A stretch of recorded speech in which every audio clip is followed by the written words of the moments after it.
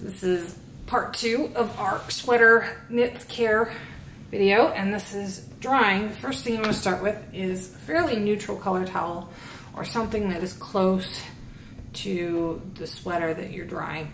You don't want to, something that's going to bleed. You wouldn't want to do a white sweater on a bright red towel or anything like that. So lay the towel out on the floor. This one happens to fit with a little bit of doubling up. It just helps absorb the water a little bit more. And lay the sweater on top, lay it out flat, and then we're going to roll it up.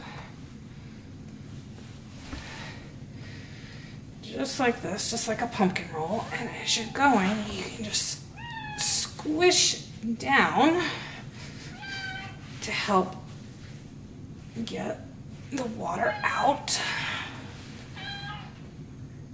of your towel, like so, and then just squish it a few more times. It's starting to come through. I'm starting to get some dampness up here, so I know it's working. And then we're going to unroll it. We can see